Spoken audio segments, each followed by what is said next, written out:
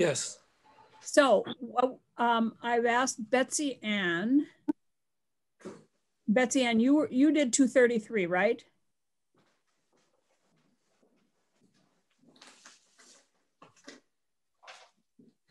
I'm sorry, I caught you off guard. Okay, sorry. You did 233, right? So what the House has passed 233. And so what I would like is for Betsy Ann to go through. They had second reading yesterday, and I assume they're doing third today.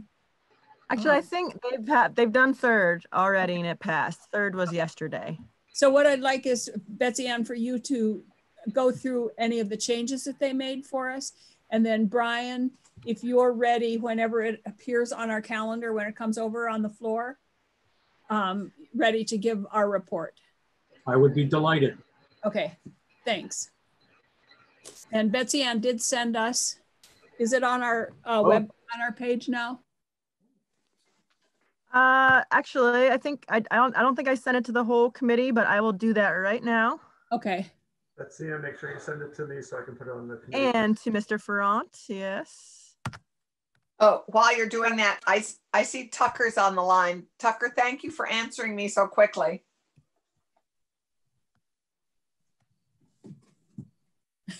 She's not watching you. He gave the thumbs up. I am watching you. Did you wave at me? He gave you Give you a thumbs up. Well, it's always nice when you email somebody at lunchtime before you get your peanut butter and jam sandwich. Desperately about your last committee meeting, and he answers already. Very exciting. What I don't like is when I'm thinking of something and I send Betsy Ann or Tucker an email at 6 o'clock on Sunday morning because I happen to be doing it then, and they answer. That is not okay. That's not good. Yes, last night I was corresponding with people after 11 o'clock, and so that's just too late. We all should be doing other things by 11 p.m. Yes. Okay, All right. Email it to us, or did you put it on our webpage? I emailed it and I included Mike, since I can't post to your webpage, but you'll have it, you should see it show up in your email. So I can just go over it. So S233 is a reminder, and it seems like my internet's running slow. So if I end up freezing, you can just let me know and I'll pause. Okay. But S233 was the Uniform Licensing Act that applied to OPRs, professions, agency of education, well drillers, and electricians and plumbers. And it provided uniform licensing standards for those professions. And the House proposed a strike-all, but the amendments were more clarification, I would consider them, except for the last part that we'll get to. So the first change, if you want to look at this document that I provided. Sadly haven't gotten it yet. Darn. Or at least I haven't. Has anyone else gotten it? No. I got it. Well, you're close. I'm closer to Waterbury. Yeah. You're close to Waterbury. I'm afraid it's a horse and buggy, which are bringing it to Woodstock. You know, they're still in Bethel. I am in the State House and have not gotten it. Oh, Washington County, come on.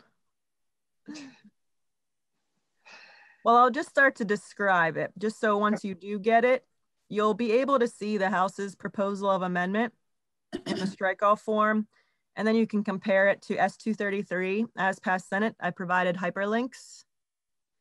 And then I also, at the top of the doc, provided what I put together for House GovOps, which was an annotated strike-all amendment to show exactly what was changing from the Senate version, and then also a summary of those changes.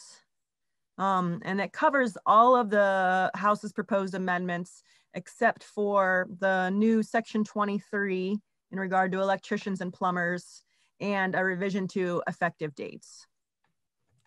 But big picture, I will start with the changes that were the House proposed to the professional educators section And to confirm, the Agency of Education had requested some changes to those sections.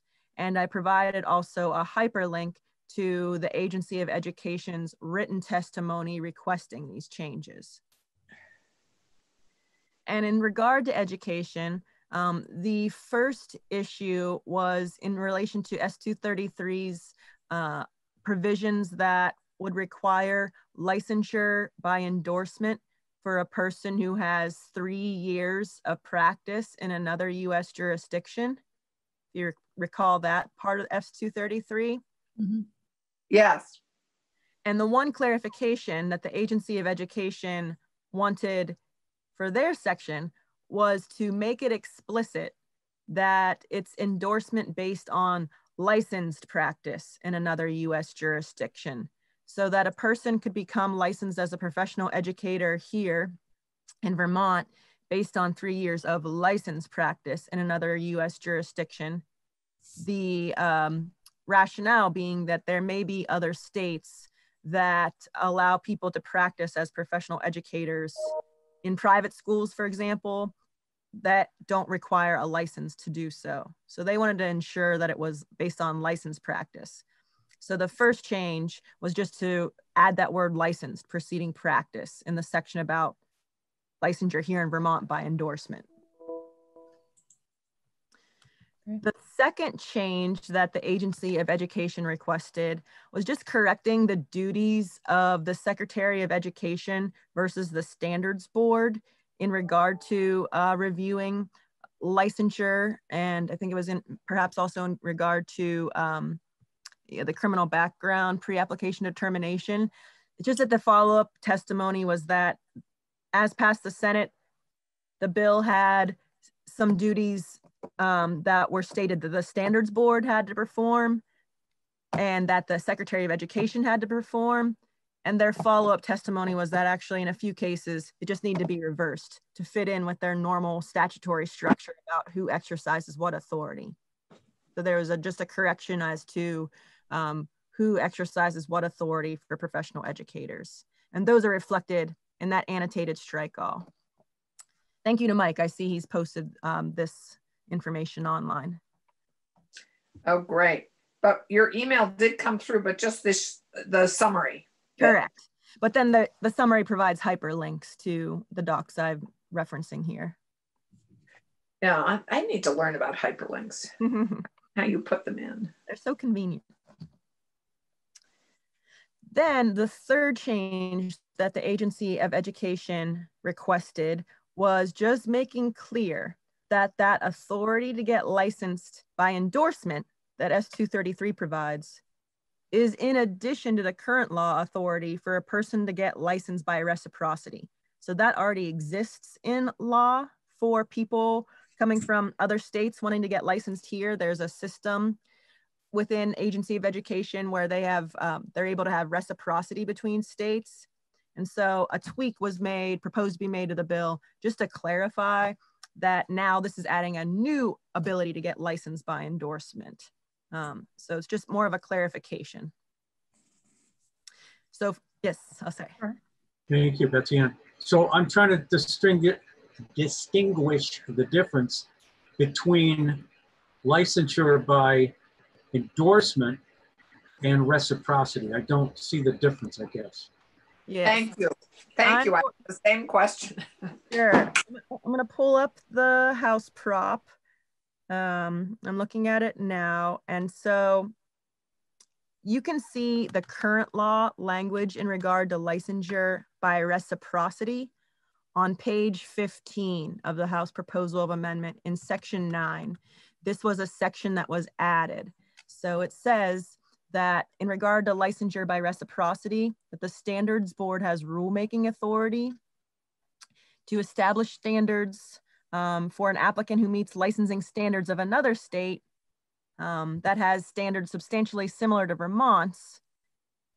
They can get licensed here in Vermont, provided the other state recognizes by substantially reciprocal regulations or laws, licenses issued in this state. So I think we have a couple professions that do this that'll say, here in Vermont, I think electricians and plumbers have a similar provision. You're coming from state X? Okay, we'll license you because we have a reciprocity agreement with state X that says, we'll license your licensed folks if you license our licensed folks if they go to your state X. So it's an agreement between a couple states. So the other state has to agree to license Vermont licensees who go to that state to try to get licensed. Separately, the S-233 licensure by endorsement provides that you can get licensed here in Vermont just based on at least 3 years of practice in another US state, regardless of whether there's such a reciprocity agreement. Thank you. Mm-hmm. So those were the changes for the education professions. And so I'd say they're mostly clarification. And they came from the Agency of Education, directly, right? Exactly, directly from AOE. AOE submitted that written testimony that I hyperlinked. AOE testified in House Ed in regard to those requested changes, and then again in House GovOps. And then House GovOps ultimately included those requested changes in the strike all. Okay. And if you want to look, if you want to delve deeper into that annotated strike all I hyperlinked to, you'll see exactly where all those Agency of Education changes were made. So that takes us out of professional educators. The other change that the House proposes to this bill is in regard to electricians and plumbers, and it specifically involves their criminal backgrounds. So if you remember that S-233 had for all of these professions a pre-application determination of a potential license applicant's criminal background. And the purpose of that was for someone with a criminal background, a criminal conviction in their history, to do a pre-application to the licensing entity to say, I have XYZ convictions, here's a $25 fee. Will my convictions be a disqualifier for licensure under your regulatory structure? And it's designed, through the testimony indicated, it was designed so that a person with criminal convictions would be able to do this pre-application determination to understand whether their criminal convictions would be a barrier to licensure, just the convictions alone. And if the answer is yes, then they would know they wouldn't have to spend the time, money, and energy pursuing the education or experience requirements that are necessary to get as a qualification for licensure. So it was like a pre-screen as to whether it's worth putting that time, money, and energy into pursuing licensure. Well, follow-up testimony from the electricians and plumbers professions, which are under the umbrella of the Department of Public Safety, indicated that their statutory framework right now would not say that a criminal conviction could be a disqualifier for licensure. For example, a person might have whatever felony convictions in their record, but statute doesn't provide that could be a basis to deny licensure.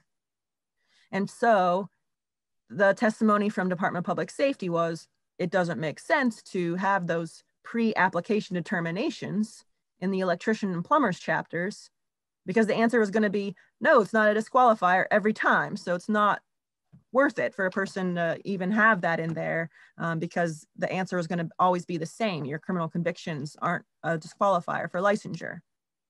So the changes in those two professions' statutory provisions was to remove the pre-application determination from the electrician and plumbers chapter.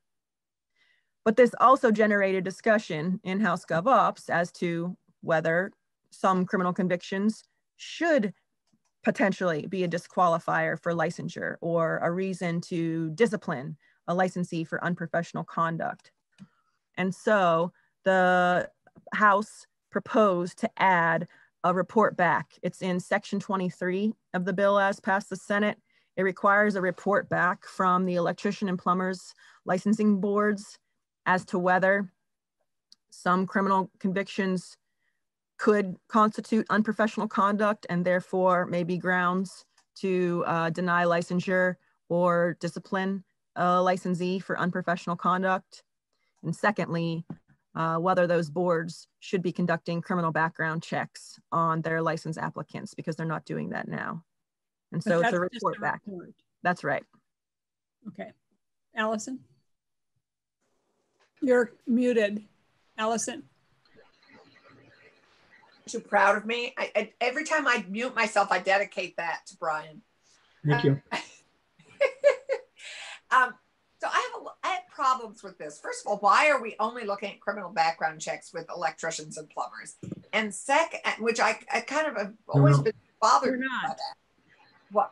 And then the second thing is, we want to reduce barriers for people with we don't. People have hopefully corrected their behavior. They leave corrections hopefully with new skills and new incentives to get their lives back on track. We want these people to have jobs. Well, why would we put more barriers in their way? I don't understand this direction. Brian, do you want to answer that? Because I will, Madam Chair. Thank you for the opportunity. I think you're 180 degrees wrong, Allison. I don't know how else to say it.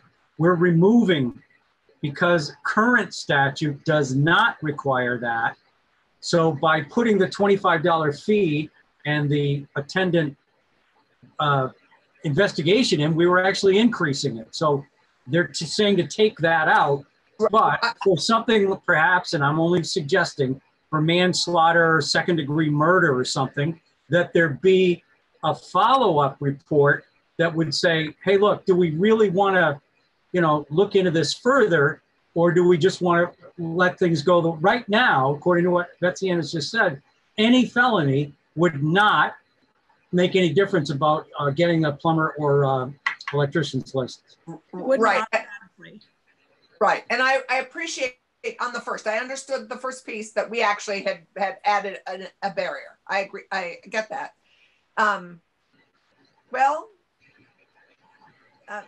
I guess, I mean, if they don't have it now, is it a problem that needs to be fixed? I mean, are the electricians and plumbers coming to us and saying, we have too many people who are former felons with serious felonies? I mean, that's what the report will be for. And what I would say is that given the time constraints that we're under, this is only a report that's coming back. And it might say something like, if your felony as an electrician, applying to be an electrician, and if your felony was that you wired the house wrong in order to cause it to burn down, if that was your purpose, maybe you shouldn't get an electrician's license here. But I think that since it's just a study, I don't see any harm in it. Who's calling for the study? I mean, are the electricians and plumbers? No, House Government Operations called for the study. I get it, but were the electricians and plumbers supportive of this? Mike DeRocha supported the bill. I mean, he didn't not support it. I was not aware that this was already a statute that they didn't have to go through a background check. I'm kind of surprised in a way, but that's current law, so that's the way it is. I can tell you some of the conversation in House GovOps was, after DPS requested the removal of the pre-application determination, because criminal convictions are not a basis to deny licensure or discipline. The committee did discuss that in other professions, a criminal conviction could constitute unprofessional conduct. For example, for all 50 of OPR's professions, conviction of a crime relating to the practice of the profession or conviction of a felony, whether or not related to the practice of a profession, could constitute unprofessional conduct. The same is true for well drillers because they use OPR's unprofessional conduct statute. And the same is true for professional educators. And I believe that they also have, some of them have to do background checks also. Right. As far as OPR's professions, while they regulate 50 professions, OPR only has authority in statute to conduct criminal background checks on 4 of them. So there's 2 separate issues, whether convictions should or could constitute unprofessional conduct, and then whether there should be a criminal background check. Some of the conversation was that for some of our plumbers and electricians, they are working hanging out their own shingle and might not work for an overall employer who might conduct a background check. And so there could be people who work solo and are going into people's houses, and they potentially could have serious convictions. And it was just a question as to whether there should be more oversight of professionals' convictions. So it is just a report back, though. There is no change to the underlying law proposed as passed the House.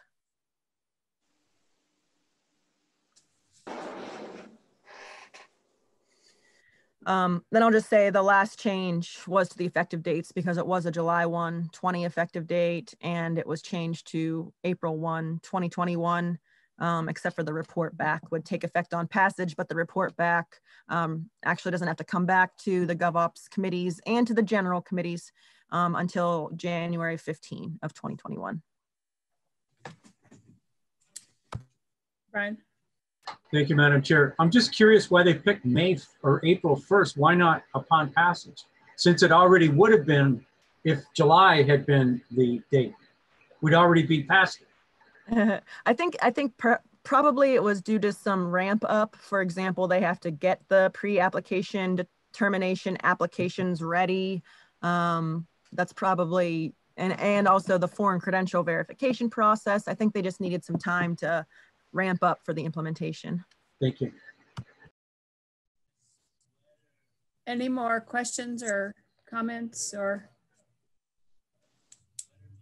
so we don't actually have this bill yet, but what'll happen is, as with the usual sessions, it'll just, once it comes over from the House, it'll just appear on the Senate calendar.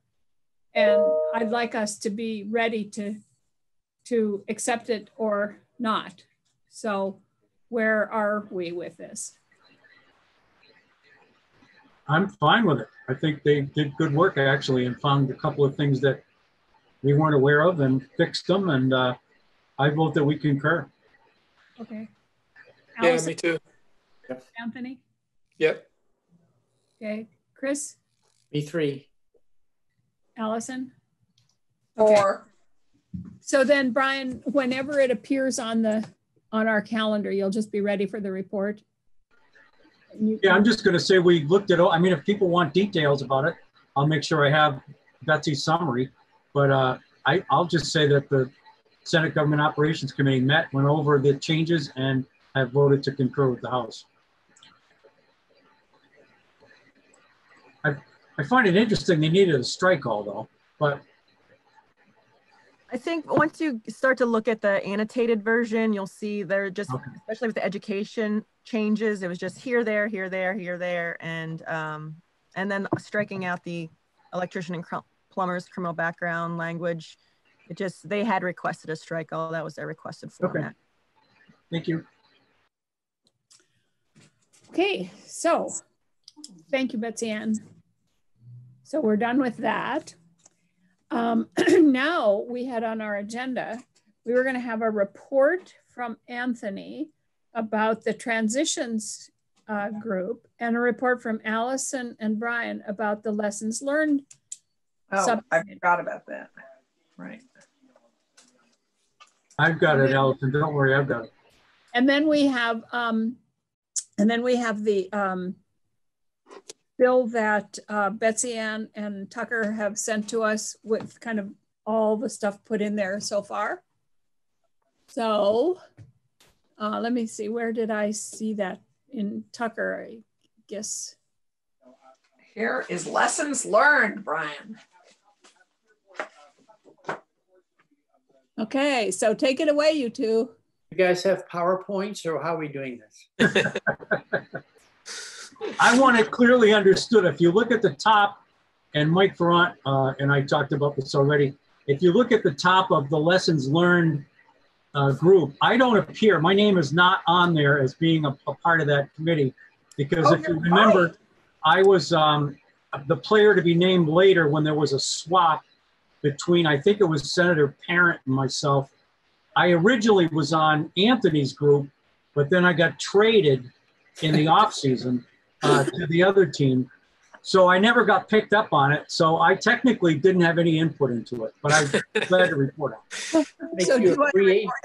report You're a free agent, I think then. I am a free agent. it? So if you want, I can start, Madam Chair. Yes, please. We basically put our report into 4 different categories. Right. The pluses in terms of what both the Senate did and state government did in terms of responding to the pandemic. And we can go over every single one of them.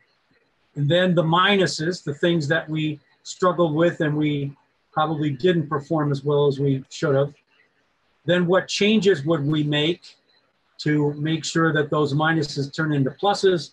And then finally, what can we do to be better prepared for the next crisis, should that eventuate, which I'm sure it will, regardless of whether it's health related or just a crisis of any sort. So those are the 4 overall categories that we put our work into. And certainly I can go over in more detail each of them if folks want. I mean, you can read it too and just see.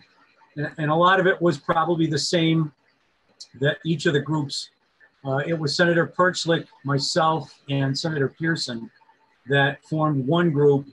And if I'm remembering correctly, we each had sort of different government entities, like government operations was our bailiwick, and the bills that we passed here and how we did with them. So people can read those, I think. Yeah, and it's we organize it in 4 good sort of silos, but B, it's all bullet pointed, so it's very accessible and easy to address. And we use quite a few. I mean, GovOps was a good template for a lot of our work. There's lots of GovOps stuff in here. Really? I didn't. And good things for us for our bill that we're working on with Tucker about what are the things in future that we should just have at the ready to go into instant emergency operational mode. So what do we do with this report that you had here? How? Well, it's a good question. I think we ought to look at some point, which is what should we do to be better prepared for the next crisis, which is in some ways what you've asked Tucker to do in creating a bill for what we might pass in January, what we would look at in January that we would have in place, what would trigger our moving into and being able to use statutory changes to allow us to meet differently and vote differently and conduct elections differently. I mean, we have, I think that's fodder for Tucker's bill that he's drafted. Mm-hmm. Is that fair? Mm-hmm. So, Broadband was a huge issue. Huge. Which one? Broadband. Oh, yeah. So just to cruise through this, what should we do to be better prepared for the next crisis? Brian's just talked about the first one. We need better broadband access and higher speed internet for more people so they can conduct business and school and life remotely. We need better isolation and testing protocols for long-term facilities. We found that as a big issue with our assisted living and nursing homes. We need to be more careful planning for our homeless population, our inmates, and migrant workers. We need to fill our reserves. We need to conduct a risk assessment of our critical IT systems, such as the Department of Labor system. This is a huge, we've kicked the can down the road on updating AHS's IT system and DOL's, and we paid the price, man, big time in UI. With the UI, think of the time every one of us would have saved if our UI system had been up and running.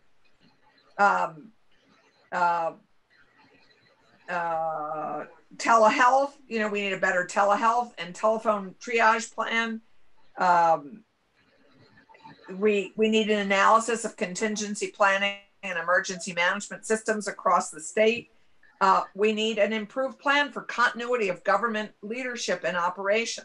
The protocol in the event of, with the loss of the governor, but also with you know, all the things that implies. Yeah, how's it going? Anyway, there's a whole lot of good stuff here. You know, how are we going to meet? Consider how the General Assembly would meet if we weren't able to meet in person, if a joint session were required and social distancing was needed, or if we had no place to meet. Better, you know, better and more, you know, better portals are needed. So I guess what I'm thinking about this is that a lot of this is stuff that we as a Senate and a General Assembly need to address. Yes. It isn't government operations necessarily. Oh, no. There were other areas. I'm sorry that there were other areas that were more government operations based, like how much more of our, you know, the whole digitizing land records and things is in here somewhere. Which section, changes that could be made going forward in that section. Maybe there are some more GovOps things, because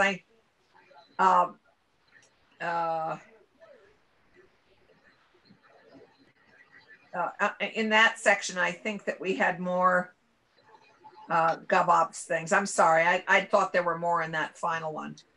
I actually didn't see very many things in here that I think related to GovOps, but I may be wrong. And my question about that is that, are we going to, we can focus on what Tucker and Betsy Ann put together for us, I believe, is the issues about government operations, how the things within our jurisdiction. We can come up with that on the shelf bill. I think we can do that pretty carefully. Then some of these other things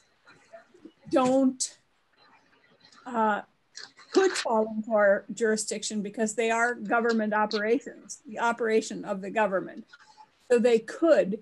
So we might want to look at a kind of a separate bill to address some of these issues. I don't know. And I don't know if other committees are actually looking at these recommendations and coming up with similar kinds of potential bills. I don't know that. I think it's, we in economic development sadly just don't have time to do that, but I think it's a great thing to do here. Okay, Brian. Thank you, Madam Chair. I was going back through my notes. The group that I belonged to in the end, which was Randy Brock and Becca Balance Group, we were asked to look at judicial information, including emergency services, corrections, and the court system, agriculture, natural resources, transportation, and infrastructure, including government operations. So it was a lot more than just the government operations committee. It was all that other stuff. And if I remember correctly, I think you helped me out, Senator White, and maybe Senator Sears with the corrections and court situations, because I basically said, here's what we're looking at. What have you heard in your committee that we could put in our report? I took the agriculture and we talked about food insecurity and some of that stuff. Chris Pearson did the natural resources part. Andy Perchlik talked about the transportation issues. So that's how we came up with our part of that larger report. Okay. If that helps. Yeah, it does. And Anthony, how was your committee organized, and did you do similar kinds of? Yeah. Was that the transitions group? That's not up on our website, but it's here somewhere. It's called Transitions Challenges, I think is what it's called. And we did break down into really small subgroups.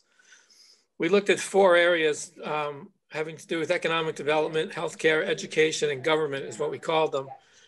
I would say though that similar to what Brian just said, or Allison, somebody said that a lot of it does not necessarily relate to government operations committee. It's more the broader stuff. We talked about things like broadband, need for broadband, the need for long-term solutions versus short-term solutions, the need to remove incentives, disincentives for bringing people back to work. You know, the idea that unemployment was making people more money than going to work, basically things that we needed to consider.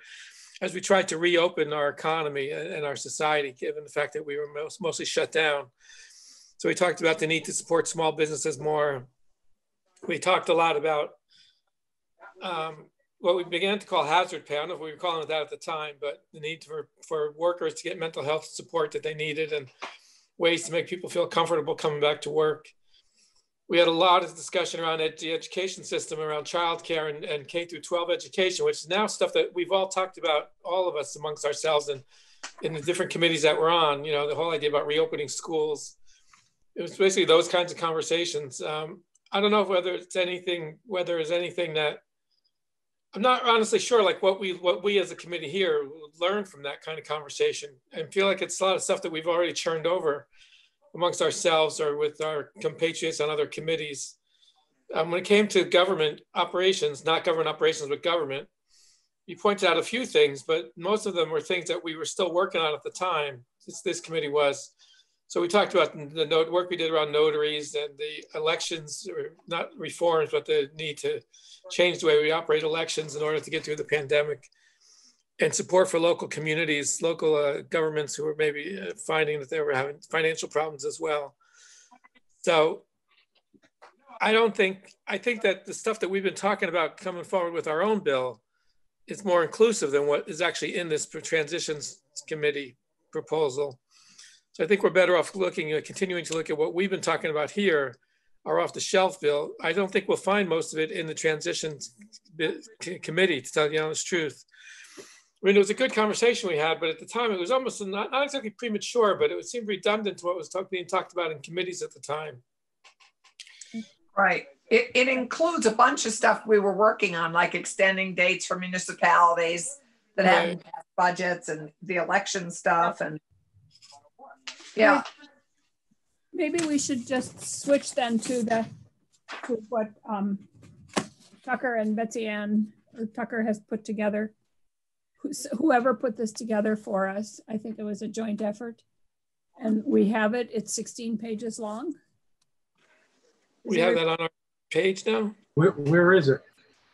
Where is it? Tucker can tell us. I do not have it, but if Tucker can send it to me, I can post it to the committee's website. I got it on my email. Oh, is it? I think I did. Is it under Tucker? Yeah. Where is it, Tucker? Tucker, did you email it to us? I did email it to you, yes. You emailed it yesterday at 3:35. Yes, lessons learned draft. I do see it now. My apologies, Tucker. I'm posting it. So I got it. I think lessons learned is better than off the shelf. I mean, on the shelf or whatever. I mean, over the counter. Generic. Adam and Eve on a raft, wreck them. Okay. That's an over the counter order. So Tucker, do you want to start going through this? Sure.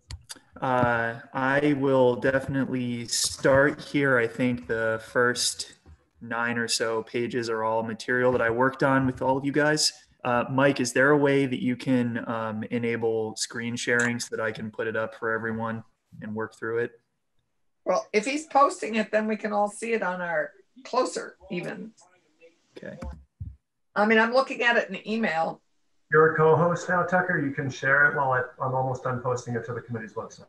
Excellent.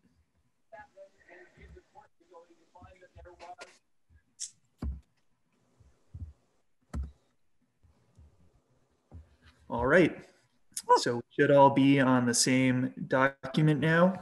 What I'll do is bring you back to the last few months as we work through each section and kind of give you an overview of the work that you did, and you all can discuss how and whether it will be useful moving forward in case of a similar emergency. Okay, can I interrupt 1 second here? Just I don't know if there are people who are listening who want to come in. I know that Karen Hornhead sent me a note this morning about an article that was in Governing, and it was about making some of the changes that we've done more permanent. And So I don't know if she's there or Gwen is there, or if there's anybody else there that wants to enter into the meeting. But I would say, Mike, if there is, you can let them in and we'll hear their comments if we have time, okay? I hear you, and will do. Thank you. Okay, sorry, Tucker. Okay. So we'll start in section 1, and the next few sections are going to deal with municipal proceedings. As you may recall, there were two bigger issues here. The first was that municipalities were not able to hold in-person hearings for a lot of their municipal proceedings. And the second, which was a little more discreet, had to do with inspections that were related to those proceedings. So section 1 dealt with here temporary suspensions of those in-person hearing requirements. And as you may recall, as we move on, there were specific requirements around the inspection of properties that were subject to appeal for their grand list value. And this had to do with the boards of civil authority in various municipalities having to send a subcommittee out to perform in-person inspections of the property. And during the COVID response, the committee and eventually the General Assembly as a whole decided to temporarily lift those inspection requirements, and language was added to the House that held some of those inspection opportunities, we'll say, for the homeowner moving forward, where the homeowner could request a more thorough inspection without in-person contact, and that would be done through electronic means.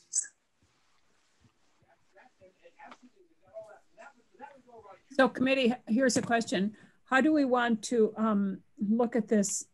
Do we want to walk through the whole thing and then start going back and looking at what suggestions we might make, or do we want to make the suggestions as we go?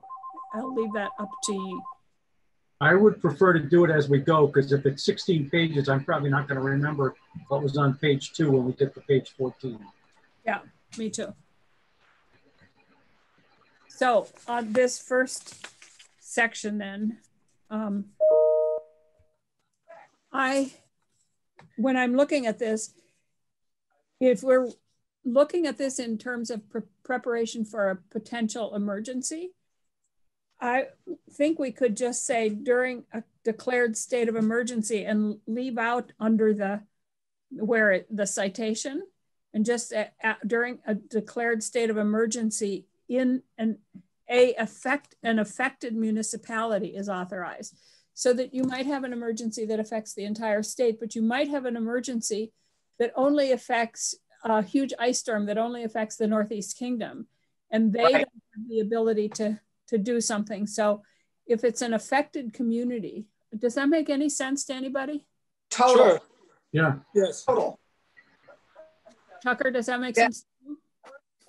Yes, it makes sense. And I forgot to note something up front, which is that Betsy and I highlighted each of those kind of COVID specific or timeline specific clauses for all of you, because those will likely have to be swapped out in the case of a future emergency.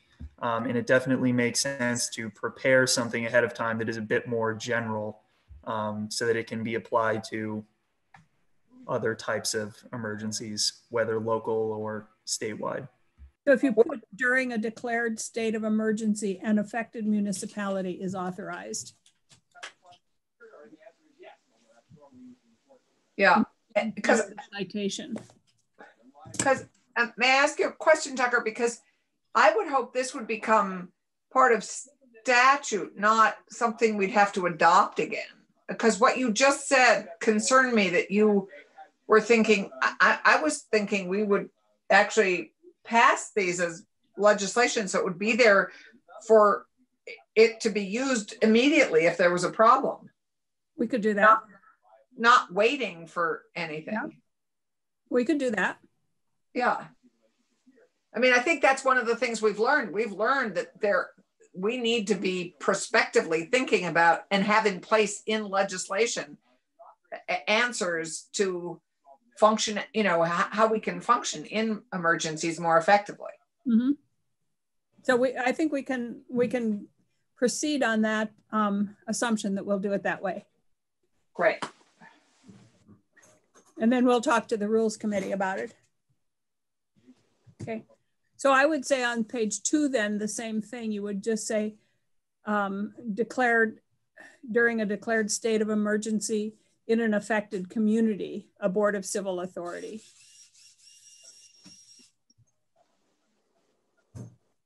Something to keep in mind when we walk through some of these municipal sections as well is that these are the issues that were coming up during the time in the municipal calendar that the state of emergency was declared, and when things were rather intense for municipal officials.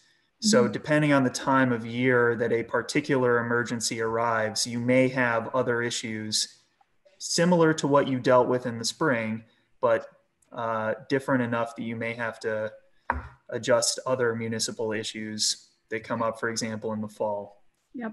Rather than during the, tax collection season. Yep.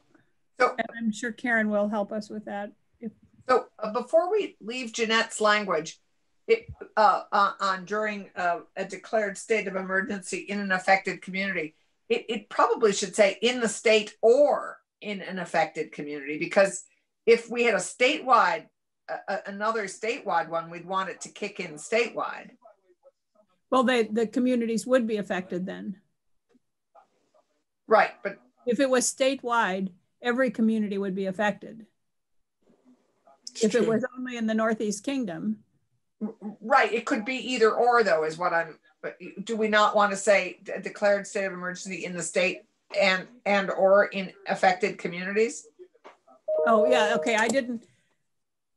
You want to make sure the state's included as well as affected communities. You're right, it would be. Craft something where the language is going to cover the statewide emergencies like what you experienced in the spring, but we'll also capture the regionalized or local issues that Senator White brought up earlier. Yeah. We'll definitely be able to make that work. Yeah. Should I move on to the next set of tax related issues? Actually, I have a question. I might just be missing something, but these first couple of things, Tucker talks about quasi judicial proceedings, then they talked about the appeals.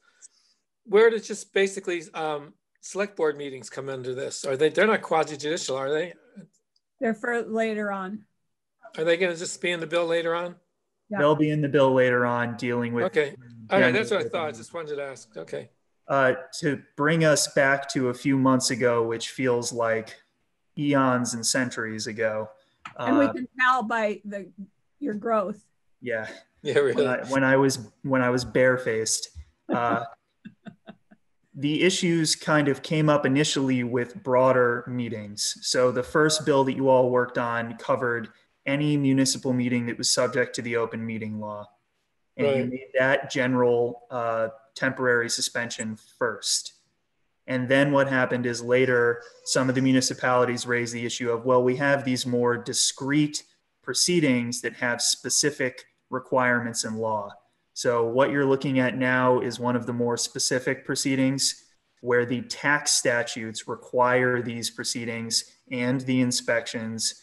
And then there were other municipal panels sprinkled throughout the statutes that needed a general lift, let's say, or suspension of their proceeding requirements.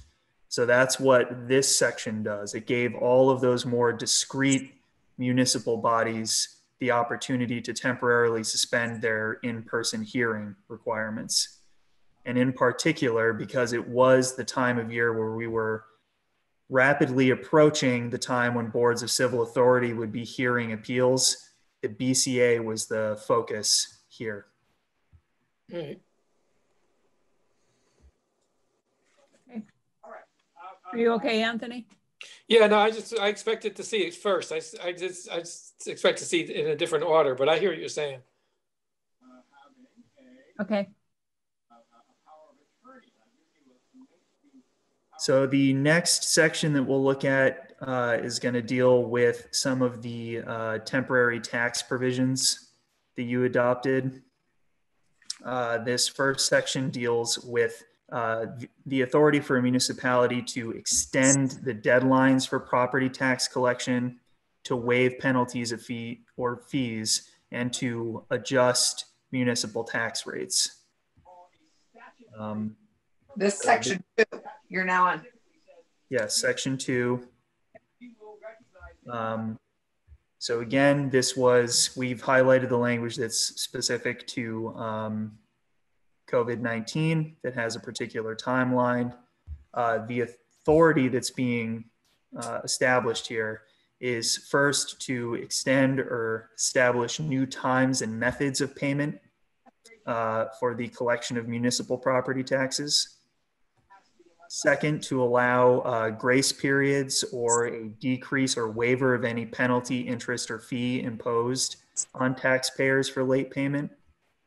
And I'll pause here and say that this was related to the default statutory penalties and interest that are applied to late tax payments.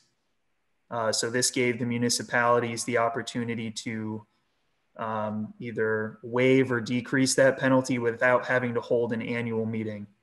And that was kind of the crux of the issue for all of these, is that the towns couldn't meet to have a vote on whether they were going to delay, waive, or decrease their property taxes during the COVID response.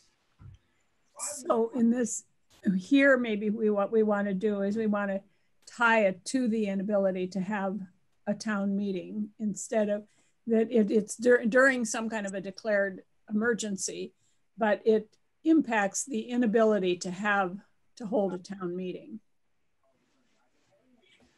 Right. That makes it something that you can address in conjunction with some of the elections related provisions that you'll work on. Because if there is the ability for the voters of a municipality to cast a vote on whether they want the taxes to go up or down, this may not be an issue. The crux of the issue here is that the power that the voters held at this specific time, they couldn't exercise, they couldn't convene. There wasn't necessarily a vehicle or method for them to cast a vote at that time. So it was temporarily delegated to the legislative body to make that decision for the voters. Right. There were some guardrails put in here that may not be necessary in more general language, or if you make some other meeting or election changes. The first added an expiration for whatever these decisions are. As you may recall, you limited this to the calendar year 2020. That is because you have varying fiscal years for municipalities throughout the state. So there wasn't a single fiscal year date that the committee could select. So the determination was made that all of these acts would lift on January 1st, 2021. And the last guardrail here in subsection C dealt specifically with the statewide education property tax. You made sure to set that aside as a different issue and to make clear that this dealt with only municipal taxes. So in terms of the time, the when it ends and the time and stuff, Karen might have some suggestions. Karen or Gwen might have some suggestions about how we word that so that it's clear that they can't, even if there's a declared emergency, if it doesn't impact their ability to have a meeting, then this doesn't go into effect. It has to have, and the timing, I don't know how we deal with that with different, whenever there's an issue that the voters have the ability to determine, and there's some kind of an emergency that impacts their ability to meet and to have that vote, then it's temporarily shifted to the legislative body to make that decision. But I don't know how you do the time, if it's a year or during the fiscal year or just any time.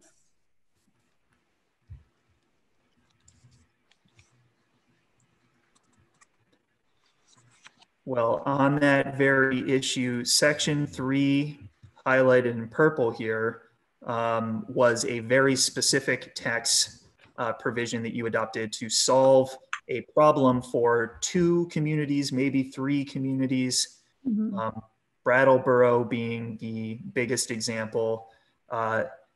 The state of emergency and the stay-at-home orders fell just before their town meeting.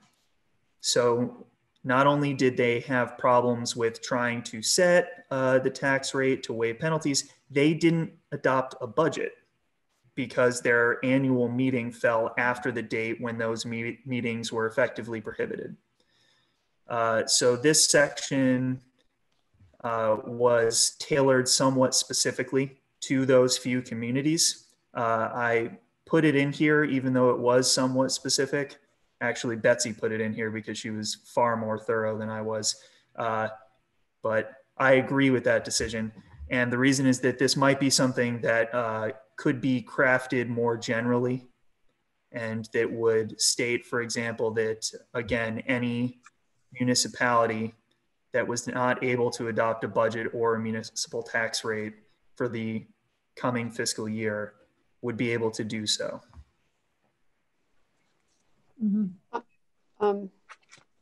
If I may, Madam Chair.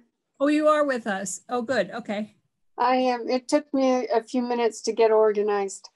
And thank you for letting me join the meeting. I'm playing catch up a little bit, but I just did want to mention that this provision actually pertained to a number of villages. You may recall we had that conversation as it was sort of going through the process, because those villages had later meeting dates.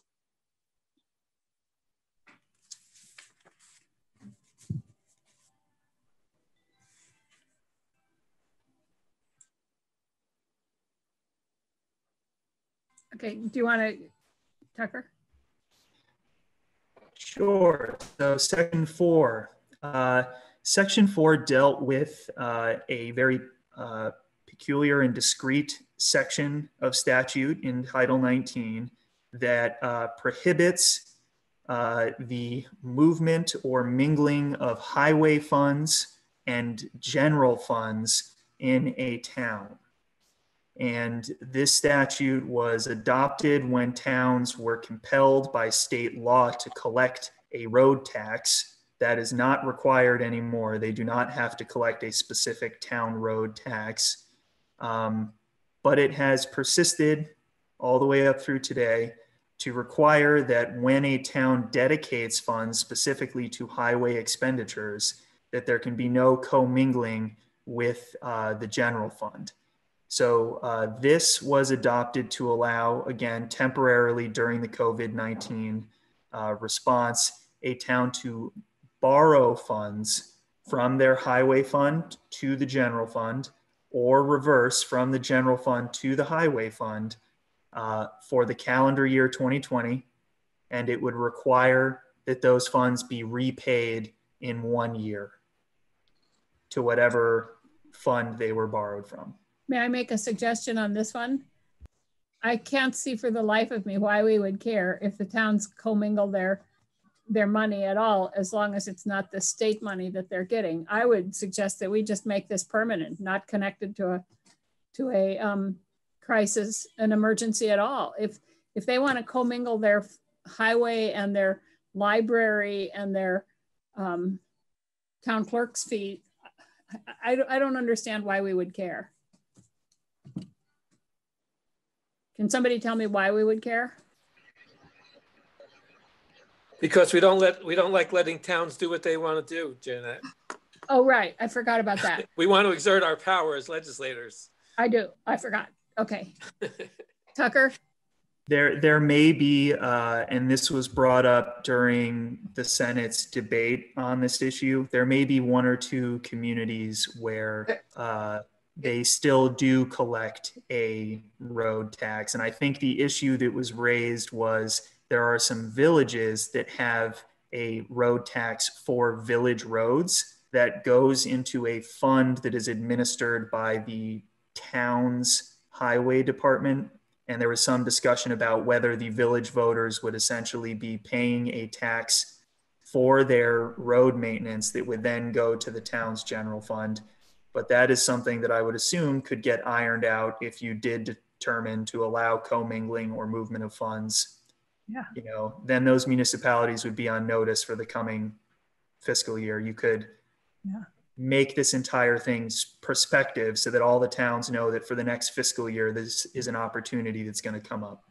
Yeah, that is where I would go. I don't, and those issues with the villages, and that can be worked out. I mean, we do things between villages and towns all the time. Am I wrong about that? I seem to remember one of the senators from Bennington had an issue because there is a village and a town and a city, and I don't remember the particulars, but he seemed to be not 100% in favor of allowing this, but it did go through. Yeah, you're right. It was Senator Sears who had this problem with the villages within his town, and we ended up explaining to him that they would have to all be approved by the people who had actually voted for that particular money or something along those lines, and he ended up going along with it. But there was that issue down in Bennington. I think we can get language in there so that it makes it clear about the relationship between the villages and the towns. I just don't see any need for us to continue to do this and to connect it at all to an emergency. Okay. We would certainly support making that provision permanent and having some language in there that addressed villages. That there was also a situation, I think, in Poultney Village. So. Yeah. Okay. All right. Can we go on? The next few sections deal with the general open meeting law, temporary provisions that you put together. Section 5 explains the intent of this section. It's still tied to COVID-19, but in general explains that the intent of these sections is to allow public access to meetings while protecting the health and safety of the public.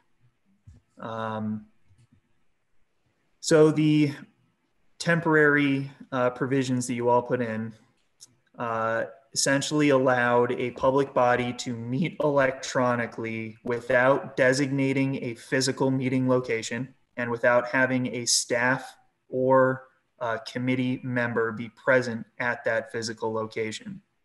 So the open meeting law requires that if you are going to hold a meeting through electronic or other means, that you designate a physical location where the public can attend, and there are public accommodation requirements there, and that you have either a member of the public body or a staff member be present at that location with the public.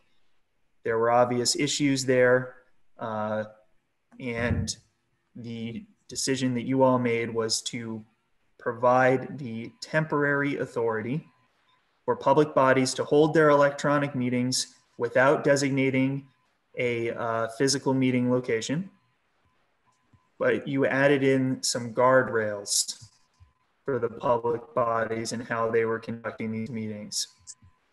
The first, and this is in the open meeting law as well, is that the technology that is used has to allow the attendance of the public through electronic or other means. And in the open meeting law, it also requires that all of the members of the public body can hear the meeting and can be heard. An additional piece that you added in here requires the public body to allow the public to access the meeting by telephone whenever that's feasible.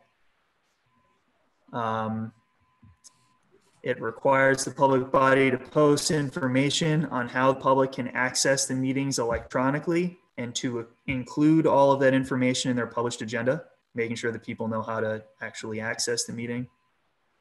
And then this last piece has a contingency. The legislative body of each municipality and of each school board shall record its meetings that are held electronically pursuant to this section And that opening clause says, unless unusual circumstances make it impossible for that public body to do so. So unless it is impossible to record the meetings, then the legislative bodies of each municipality and each school board shall record their meetings. So could we do the same thing here that we did it, instead of tying it to that particular one, have it, if it's in an affected community, for example, if there was an ice storm so that nobody could travel, could they actually have their meetings there? It doesn't have to be during this emergency. Can we do the same thing here? Yes, as we did at the beginning. I think that would be great.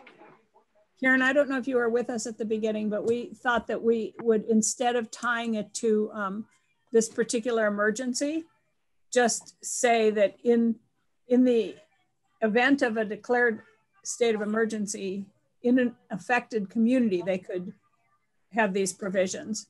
And we're talking about making this a permanent bill, not an off the shelf just to pull when we need it, but to put it into statute.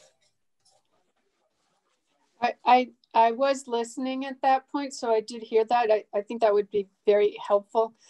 Just on this particular section, it's been interesting that as the summer came along and our cases sort of declined, a number of towns went back to trying to meet in person or a combination in person and electronically. And a number of select boards have been meeting outside. So, but I do think that's going to change again come the fall. Mm-hmm.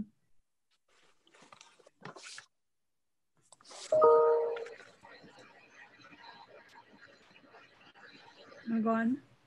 Sure. The last little piece in this section provided some temporary authority for the extension of time limits on the posting of minutes in the event of a staffing shortage. And you put a cap on that to not more than 10 days from the date of the meeting. Currently, that is 5 days. What do you think about that? Just the same thing, just removing it if there's an affected community that where they do have a shortage, it gets extended to them, but not to everybody in the state. Yeah, I do for that. Good.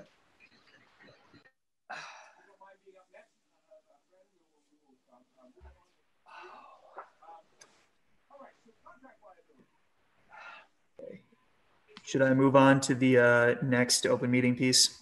The next open meeting piece dealt with the posting of notices and agendas. This is under the open meeting law, again, temporary, related to COVID. But this is temporarily suspending the requirement that the municipality post at the clerk's office and in 2 designated physical locations within the municipality all of the notices and agendas for these meetings. The temporary authority here was to allow the municipality to post it in electronic locations. They would provide notice of where those electronic locations would be, and then they could post there, or if they determined it was still necessary, in a combination of physical and electronic locations. May I ask a question about this piece? Because if you read, does it read that it's just notice of special meetings? Does it apply to regular meetings as well?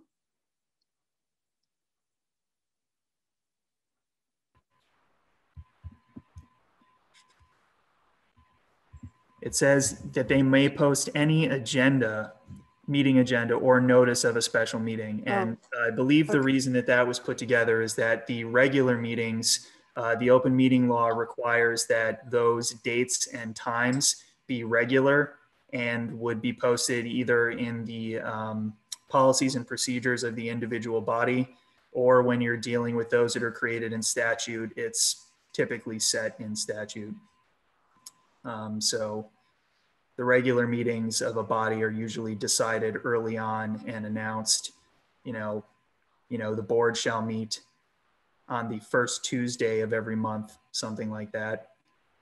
The agendas still have to be posted, in advance. And then whenever there's a special meeting that falls out of the public body's regular meetings, that's when they have to post the notices and publicly announce the special meeting. And that gets us to the last little piece here. And I actually think I've been neglecting to kind of highlight where we are. This last piece touched upon that kind of public announcement concern. And in addition to the public announcement of special meetings, during this temporary period, the municipal public bodies specifically were required to post notices and agendas near the clerk's office, that's standard, and to also provide a copy of each notice or agenda to the newspapers of general circulation for the municipality.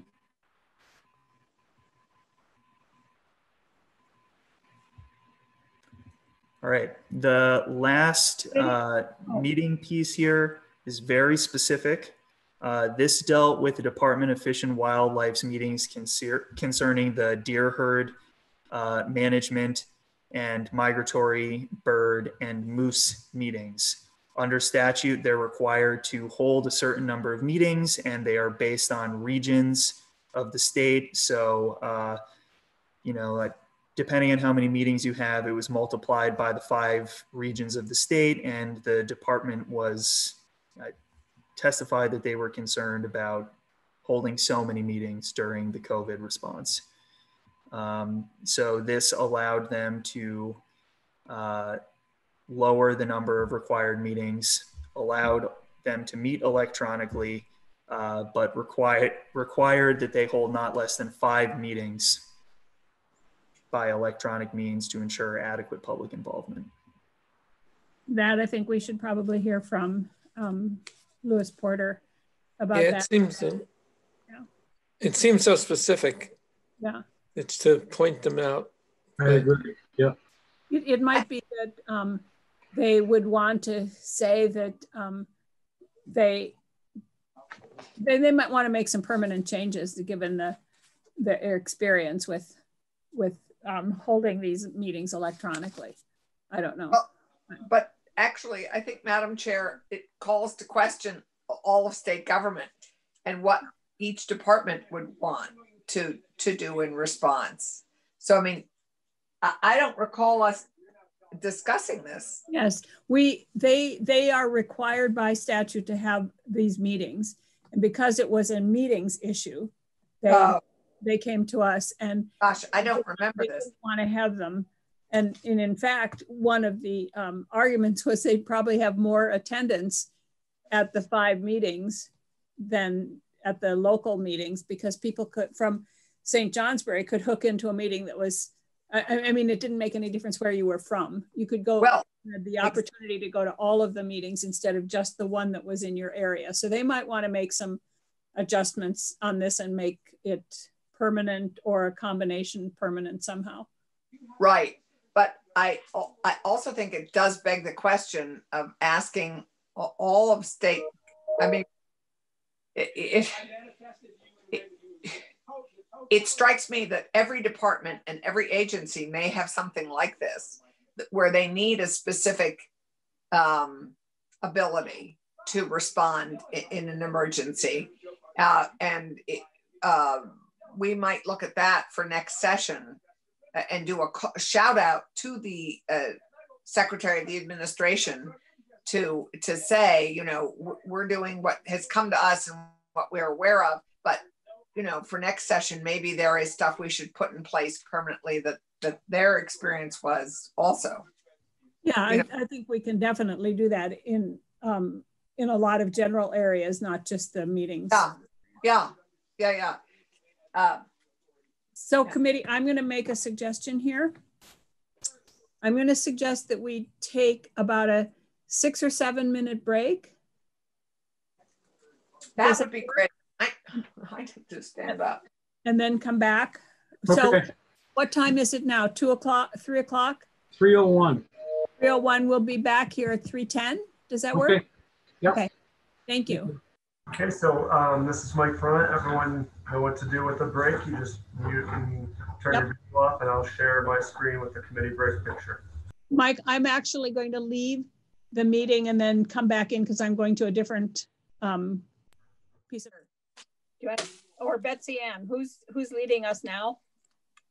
We're in section 8 on fish and wildlife. We It is just still finished that. me, and mercifully, we are almost done with my sections. Would you like me to screen share? I don't care at all because I have it printed out. Oh, Up to everybody else.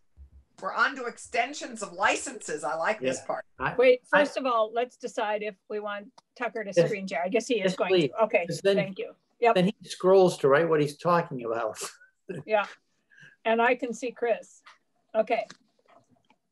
All right, the doom scrolling shall begin.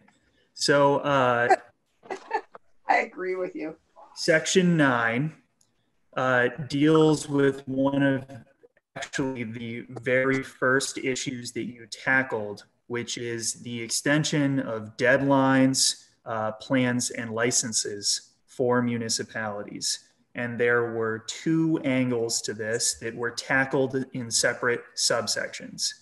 In subsection A, you dealt with how the state interacts with municipal corporations. In that section, you again had a temporary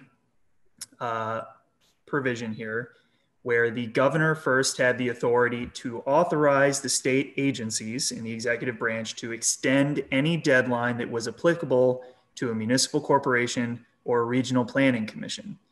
So these are deadlines that state agencies are setting for municipal corporations, for example, to apply for grants or to provide plans through their regional planning commissions to ACCD. Those could be extended by the state agencies. However, a deadline that was established in statute could not be extended to more than 90 days after the date that the declared state of emergency ends. So as soon as the state of emergency was over, you had a 90-day window where that could be extended. So can we do the same thing there? Just take out the due to the COVID, under 20 VSA? Yes. And this could end up being maybe more particular to those deadlines that are either established in statute or relate to programs that are established in statute. You could plug in, a clause here or there throughout statute that says that in the event of a declared state of emergency, that the governor has authority to extend these up to 90 days beyond a declared state of emergency. Okay. The last piece in subsection A is that any license, permit, program, or plan, and each of these was picked intentionally by the committee, that is issued to a municipal corporation or an RPC that is due for renewal during this state of emergency is going to remain valid until 90 days after the state of emergency ends.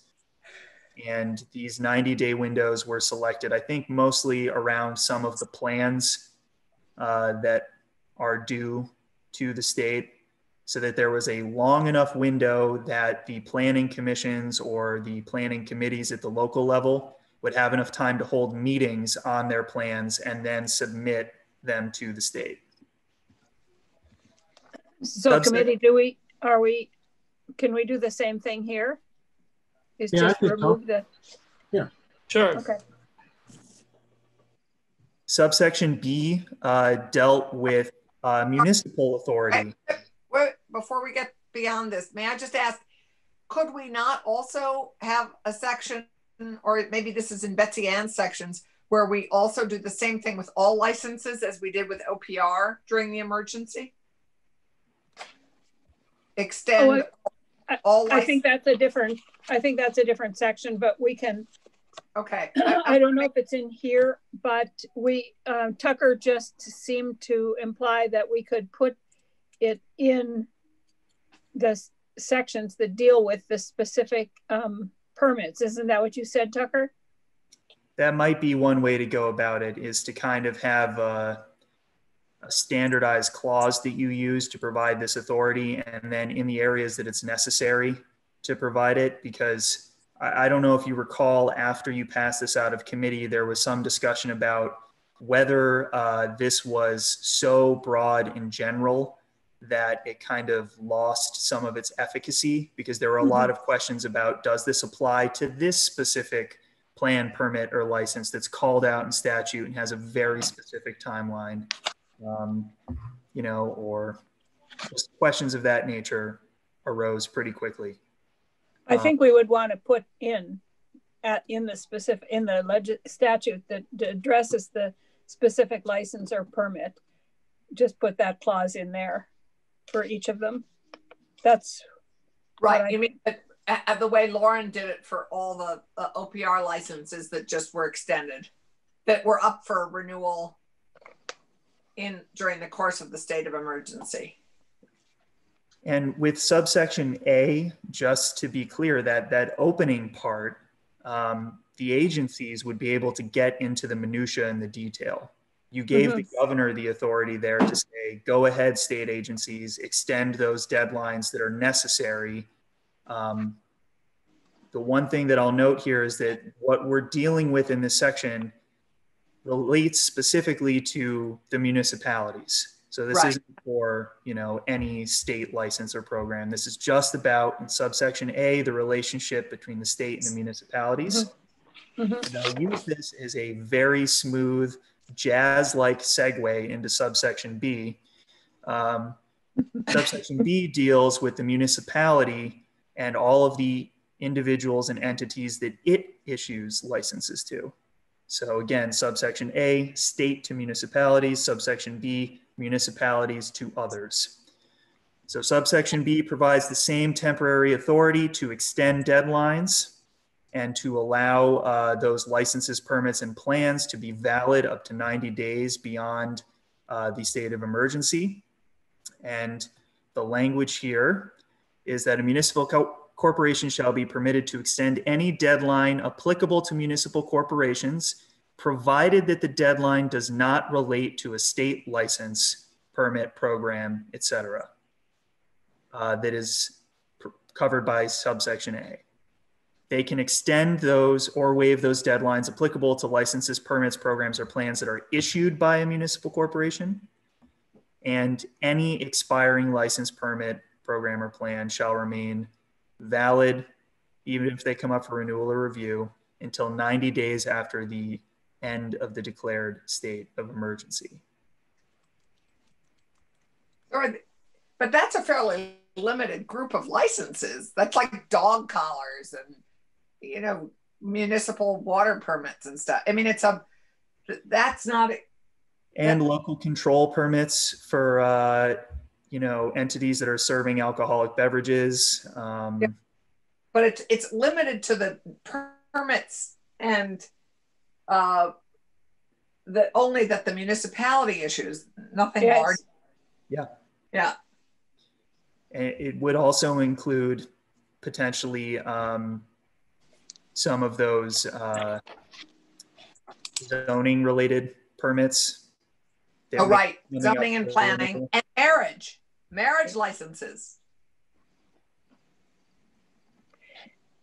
I think marriage licenses are issued by the no, maybe they're issued by the town.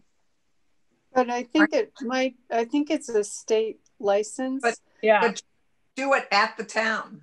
Right. Yeah, but it's a state license. Oh, but it's a state, okay. So actually, once you get one, I think you're good to go. We don't have to renew ours. I mean, we have to every morning. But, right. So all we're maybe permits for assembly, that might be another one. Mm-hmm. So we're not dealing with all permits and licenses in the state in this section. If we want to do that, that's a different section. We're only dealing with in A, permits that the state issues to municipalities, and in B, permits that the municipalities issue to whoever. Right. Yep.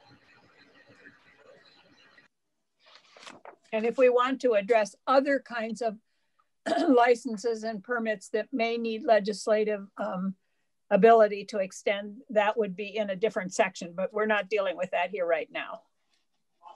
Right.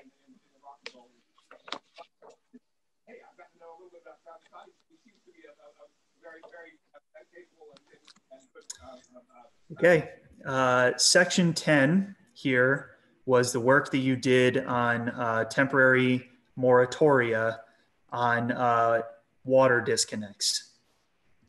So these sections dealt with both municipal and permitted or licensed drinking water and wastewater utilities. It put a temporary moratorium on shutoffs of those services. And Chris Bray, I'm going to ask you to weigh in here on what you think we should do with this.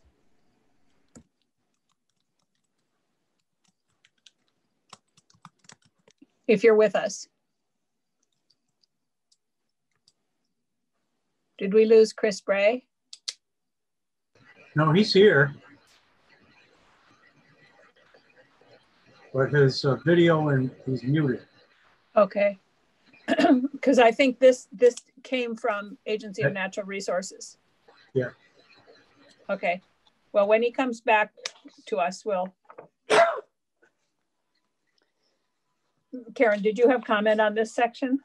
Well, if I may, it is sort of a different area. You can't defer payment of utility bills forever. So I don't really have a good solution right at this moment, but it's an issue. Okay. Okay, we'll take more testimony on that one.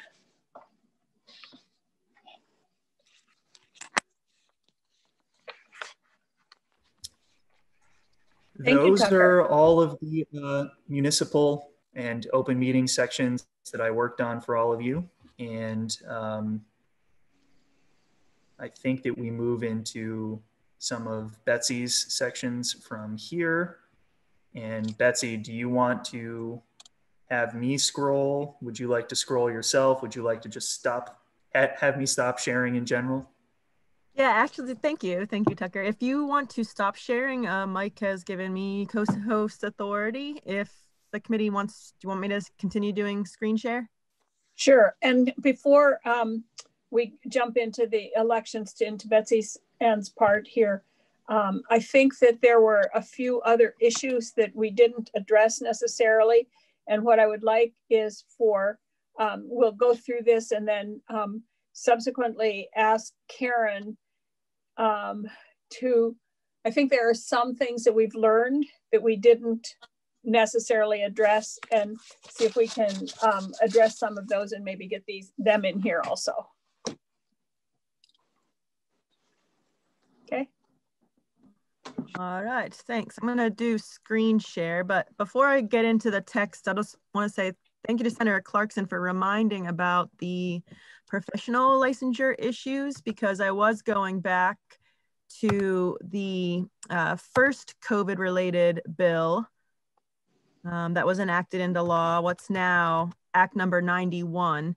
And this, we didn't handle this specifically in GovOps, but this language did amend a few of OPR and Board of Medical Practice statutes to allow them during a declared state of emergency to issue temporary licenses. If you can see that language amending their statutory law, this is for OPR.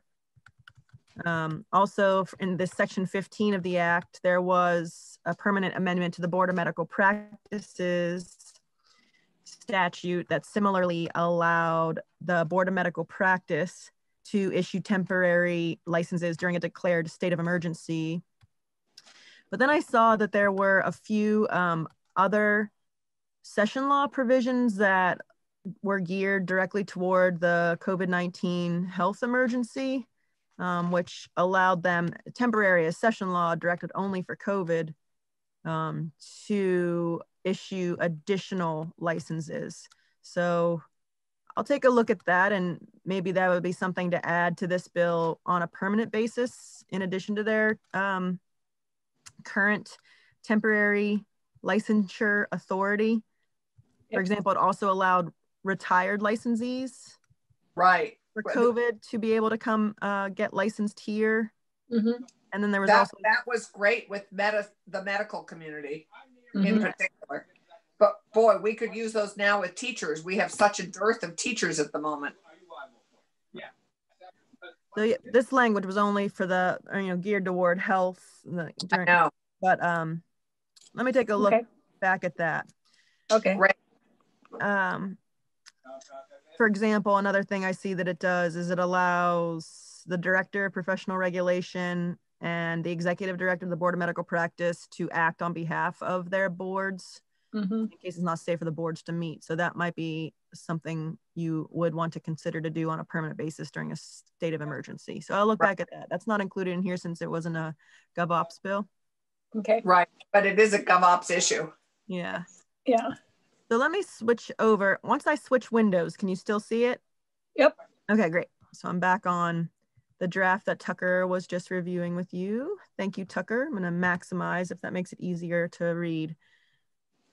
So the provisions we worked on together involved elections and then plumbers and electricians and then sheriffs. So in regard to the elections provisions, similar to what Tucker reviewed with you about open meeting, there was an introductory language about why the General Assembly was enacting these temporary elections provisions. And then in section 12 of your draft, it gets into the authorized temporary elections provisions. And the first one in section 12 was that elimination of the primary petition and independent candidate statement of nomination. So they didn't have to go out and collect signatures during COVID, since it would be a risk to public health. And so you eliminated the signature gathering requirement. And so essentially to be able to get on the ballot, all a person needed to do was submit a candidate consent form. So this language just limited it to the year 2020 during this time and eliminated that signature requirement for all ballots, primary, general as an independent, and any local election ballot. And because you eliminated that signature requirement, related to this was shortening the deadline to file your candidate consents. If you didn't have to collect signatures, you ended up shortening the deadline. You shortened it to 2 weeks, I think is what it worked out to be, instead of the longer time to go out and collect signatures. So I'll pause there. Do you want comments on that? Yeah. I think that I'm not in favor of extending that particularly. I think it's an important thing for people to have to go out and ask people to support their candidacy. And I think in a health emergency, as we had, it was appropriate. But I don't think for just like general emergencies, I think that's specific to a health emergency. And I would only be happy doing it if we did that, if we enabled it for a health emergency, but I'm not in favor of extending that. I think we can do that. We could extend it to if it's an emergency that affects the health and safety of the candidates or the population. And I agree with you. We could do it that way. I'm not in favor of doing it generally. And a public the reason, yeah, huh? A public and the reason for, yeah, public health emergency. And the reason for putting it in here now and leaving it here is because we may find that in March or February or January, whenever people are having to run for select board or county offices or whatever, that we may be facing the same thing. So we might want to put it in here, but say it's related only to a public health emergency that would affect the health and safety. And maybe, there'd have to be some sort of confirmation that it's limited to a health emergency. So I wonder if Yeah, I thought that's what we suggested. Yes, but I mean, who gets to, Right, like- I'm trying to think of what kinds of emergencies might be presented to us in the future, hopefully none, but who would confirm? I would say it would be the administration, the governor. Yeah, the governor. I think it has to be a governor declared state of emergency, public health emergency for that to go into effect again. Yeah, I guess I would look back in the emergency management chapter. I mean, I think it was clear in this case that it's a public health related emergency.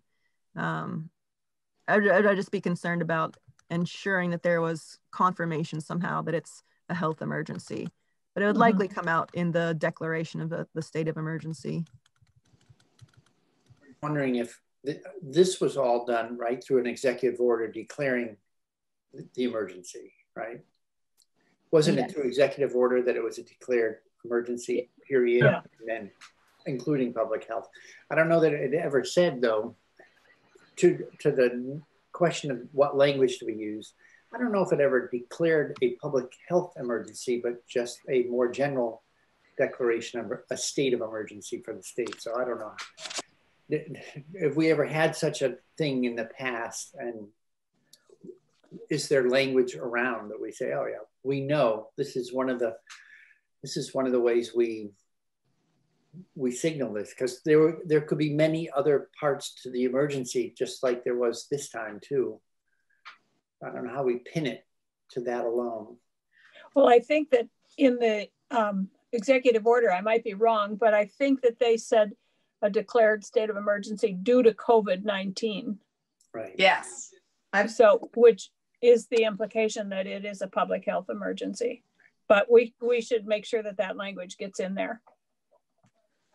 Yes.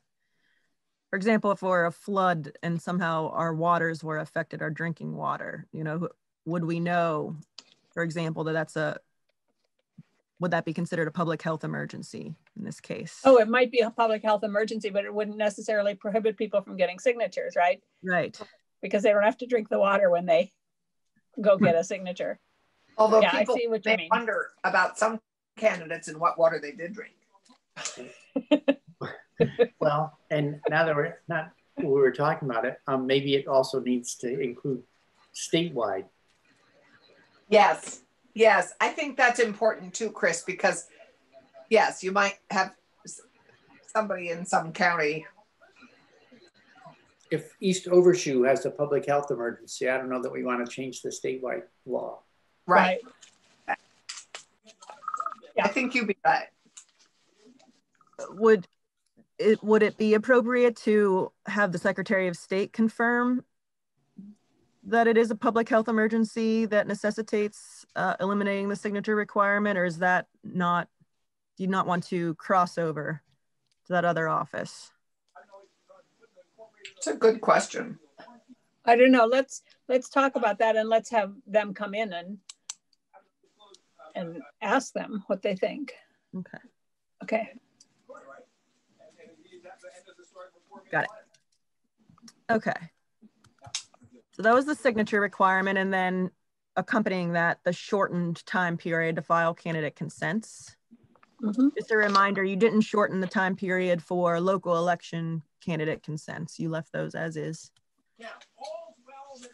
Section 13 here was the authority of the Secretary of State in consultation with the governor to order or permit as applicable appropriate elections procedures for the purpose of protecting the health, safety, and welfare of voters, election workers, and candidates in carrying out elections. And then it provided a non-exhaustive list of what that might include.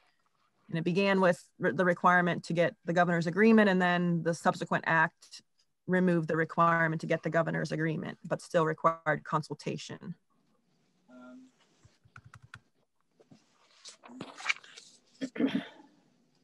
Well, I guess I have the same feeling about this, is that if it really is an emergency that prohibits people from holding an election, that we should have some emergency procedures in place, just as we did on the municipal elections earlier. So I'm okay leaving this, but it has to be that that it's a public health emergency, because I don't know what other kind of an emergency would allow you to not do this. And then I think there is some appetite to have us look at some of the permanent election issues next year. Like then we heard from Paul Burns about like maybe postmarks for sending them in, or how do you confirm if somebody didn't sign the outside envelope? Can you have a cure for that? So there are some of those issues, but for right now, I'm okay leaving this in as long as it's a public health emergency. So we'd qualify it that a state of emergency, a public health state of emergency would have to have been declared. Yeah. I can see other types of emergencies, not just public health, interrupting an ability to vote smoothly. Thinking back to Irene. Yeah, I mean, roads were looking back at, you know, not travelable. I'm not sure. I think it's important that a state of emergency be declared, but I'm not sure it just needs to be a public health one, because you could have a physical, I mean, we could have a huge, we're on a big fault line that could actually go, you know, there's that fault line that runs up the Connecticut River and the Hudson Valley up through Lake Champlain. And it, you know, it's conceivable there could be a mammoth earthquake that would disrupt everything a week before elections. But you wouldn't have time to do any of this stuff the week before elections anyway. So I don't know. We might want to think about that. Maybe it would just be better to have it broader and be a declared state of emergency. Anyway, I don't know. I'm just trying to. Yes, Brian.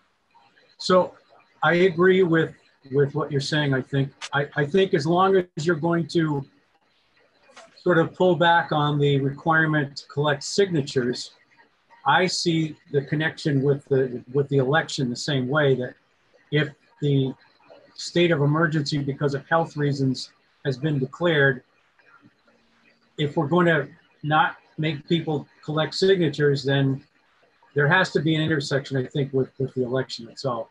So I guess I'm okay leaving it for the moment, but I do wonder this, in March at town meeting, now assuming a group of us get back after the November election, I guess we could deal with it then, but I wonder whether anyone would be in favor of mail-in ballots for the school budgets in March, if this is still going on.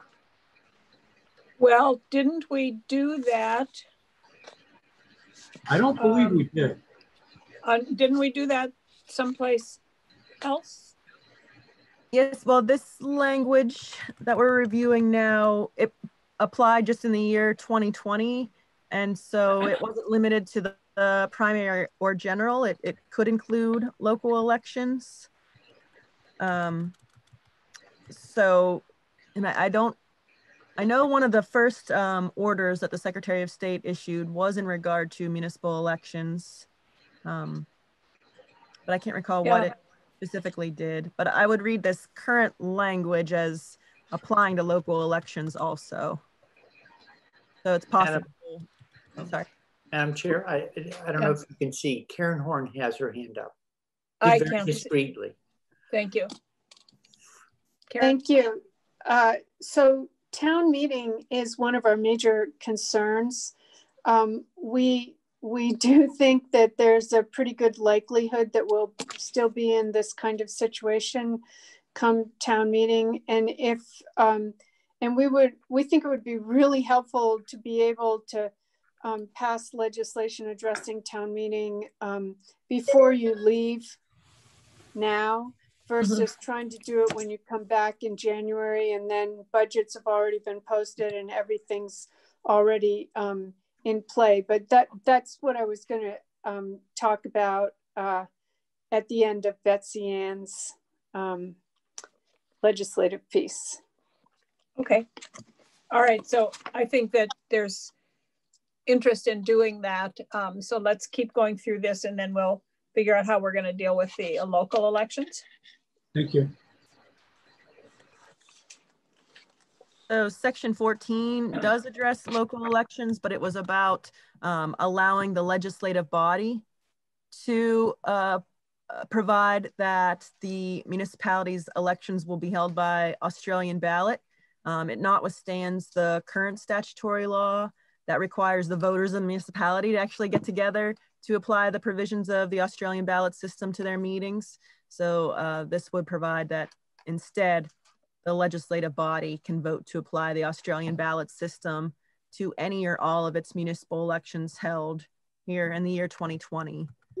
And then it also relatedly allowed the Secretary of State to waive statutory deadlines or other provisions that could be in a municipal charter or school district's article of agreement as necessary related to a municipal election to allow the municipality to apply the Australian ballot system to its meeting. And I think this went to things, for example, as when the ballot has to be prepared in local elections, I think it's at least 20 days in advance of the meeting. So I think it was addressing those type of deadlines, to waive those deadlines in order to allow the legislative body to vote to apply the Australian ballot to the next municipal meeting. Mm-hmm. Those Any are the more questions? Provisions. Okay. Okay. On page 14 in section 15, this was specifically in regard to electrician and plumber license renewals.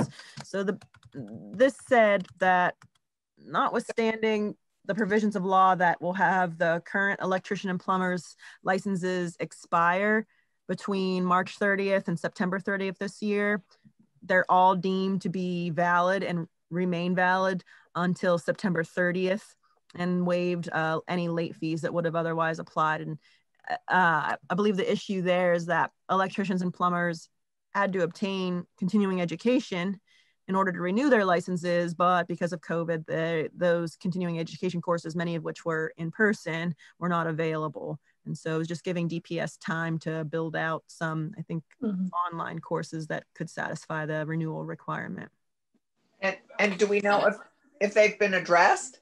I mean, do we know if they're available now? I haven't heard any follow-up on this. I recall them saying September 30th would give them enough time to do so, but I don't think either of the GovOps committees had follow-up testimony on this. Yeah, it's coming up fast. We could just have Mike DeRoches come in and see, and because this was so specific to that one time frame that see if they need to do anything more. Okay, so TBD on this one as to whether you want to have a permanent provision. Okay. Yeah. But also, nobody said anything about the section before this on the Australian ballot. That may be a provision. You know, we still have 2020 in there for everywhere, and actually that also is a good case of there might be something, you know, if we're in a declared state of emergency, that giving towns that opportunity to move to Australian ballot if they choose, to me is something worth keeping beyond 2020. Well, they can choose to do it. It's their select board can't choose. This gave the select boards the ability. Select board that's right. What I mean. Well, if we qualify it again with a state of emergency, maybe that is worth keeping. Anyway, I just was surprised we didn't talk about it. Well, I would like, I put this in my little scribblings here. I put this under the same category as what Karen's going to talk to us about and how we address municipal elections in general.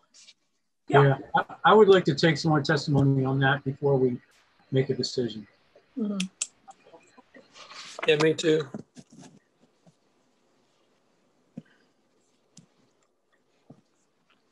Okay. So are we okay with that? It will take more testimony about kind of municipal elections in general. Yeah. Okay. All right. So that takes us to your last section, which was in regard to emergency sheriff funding. So this language allowed sheriffs, I'm not done yet. Subject to the approval of the assistant judges, to use a county's operation reserve funds and capital reserve funds for the emergency needs of the sheriff, because otherwise statute would not allow those reserve funds to go to the sheriff. So it was, emergency needs were defined as the needs the sheriff had to respond to COVID-19, and it included hiring deputies, dispatchers, and other personnel, and purchasing equipment and supplies, but again, subject to the assistant judge's approval. And then it went on to say that if a sheriff obtained those county reserve funds, the sheriff would be required to apply to FEMA or any other applicable resources for here COVID-19 relief. And then after getting any allowable reimbursement, the sheriff would need to provide those reimbursed funds back to the county to replenish the reserve funds. But the sheriff was only responsible for reimbursing the county an amount equal to what the sheriff was able to get in grants or other reimbursement. And there was a sunset on this provision of 2 weeks after the day the governor terminated the state of emergency. So we should hear, I don't know if they're going to want to extend that to a permanent ability to access funds. We should hear from the sheriffs and also from the side judges.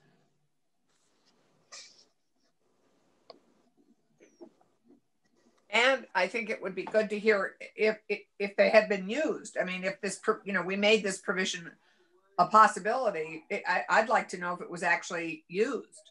I think we heard the other day that the only one that's used it is Windham County. Oh, okay. I guess I missed that. I think it was when Annie was testifying, but I don't remember exactly, but I think that's what we heard.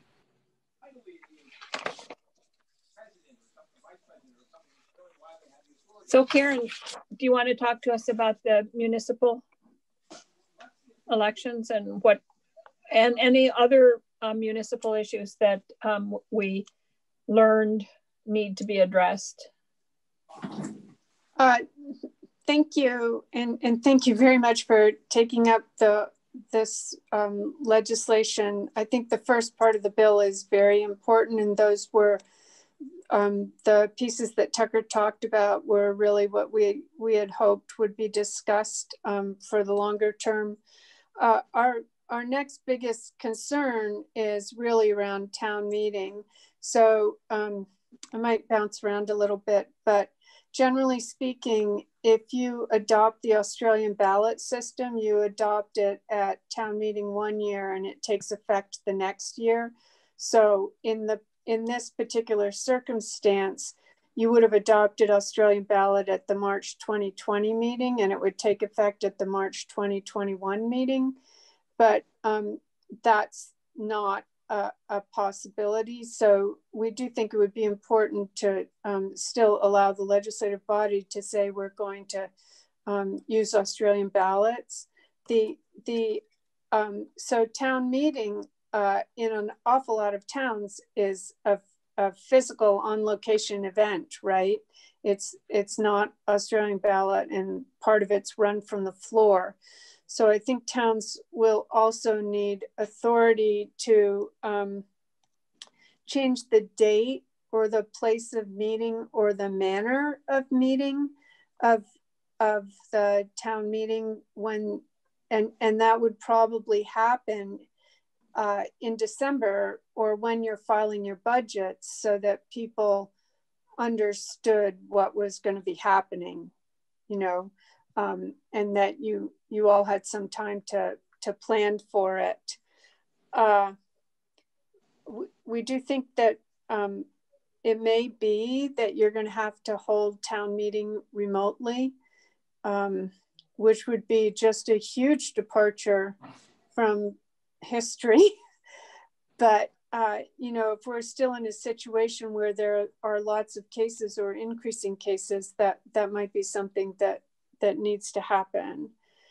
And then to Betsy Ann's point about the signature collection, we hadn't really thought of it before, but you do actually have to get signatures in order to get on the town meeting ballot to run for office. So so that might be something to consider as well, that you don't need to do that, or that you could collect them virtually, or I don't know. I think probably not needing to collect them would be the best approach. And Erin, then, would you extend that to signatures needed to get an article on the ballot? I mean, on the warning. That's interesting. So it's only the local level of government that has initiative in Vermont. Mm-hmm. And I would be a little concerned if you didn't need to have any, like if one single individual could say, you have to put this on the ballot. Mm-hmm. I think that the better approach for towns would be to give them a bit more discretion to either put items on the ballot or not, in, as you framed this whole thing, in an emergency and a public health type emergency. If it's a snowstorm, there was a snowstorm a few years ago where town meetings were canceled. I don't know if you recall that, but you wouldn't need the same kind of flexibility if you're right. talking about a weather event like a snowstorm, as you might if you have this continuing health kind of emergency, pandemic emergency. And then the other thing I would just note, which is not related to town meeting, is that the governor's executive orders provided for local officials to restrict the size of gatherings and restrict the hours of operation. And I don't know if that'll be, I imagine that'll be continued through the, however long the state of emergency lasts, but I'm not sure. And that really came up in the last few weeks around the reopenings of schools, as you're well aware.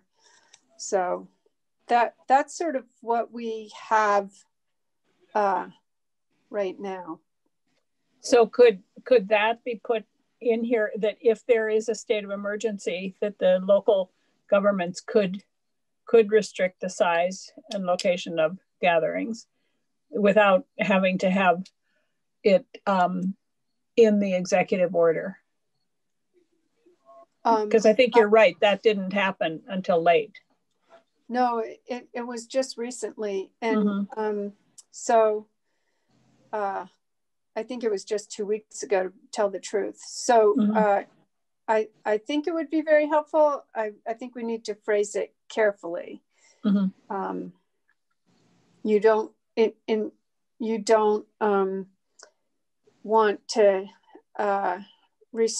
I don't know. We have the whole issue of the protests going on right now, and you don't want to stymie that First Amendment right, but there are concerns around mostly inside the size of gatherings or parties on campuses. So Woodstock, I actually experienced this a town meeting with physical distancing, because we had our Woodstock Village annual meeting 2 weeks into our declared emergency. I think it was on March 21st. Oh, I remember. And it was interesting because they taped out 6 feet apart. I mean, they did a great job. Now the village is not very many people. It's many fewer people than the town meeting, obviously, but towns, I mean, there are only, I think, 6 of us that have villages, I think. Is that right? I mean, there are quite a few villages. Yeah, there are a lot of villages. There are villages and town. Oh, okay. Yes. I thought there were just a few of us that had villages within towns. Anyway, that hadn't merged. But it worked actually surprisingly well. I mean, you're right, Karen, it would be hard to say no to people attending. On the other hand, people complain constantly about town meeting attendance and how low it is and how low it's gotten. A remote town meeting might actually be fabulous in terms of getting more people engaged. So, I don't, who knows? But that was sort of the point of, sorry to interrupt, that was sort of the point of the article that I sent from Governing Magazine today, that we've actually gotten some real advantages from remote meetings in terms of people being able to participate. Yeah, I would agree. We've seen it legislatively. So we also would have more attendance at town meetings if we actually gave towns some authority and power. Oh, a novel thought from our chair. I mean, it's hard to go to a meeting if you know that there are 2 decisions that you can make and the rest of them are going to be made for you. So anyway.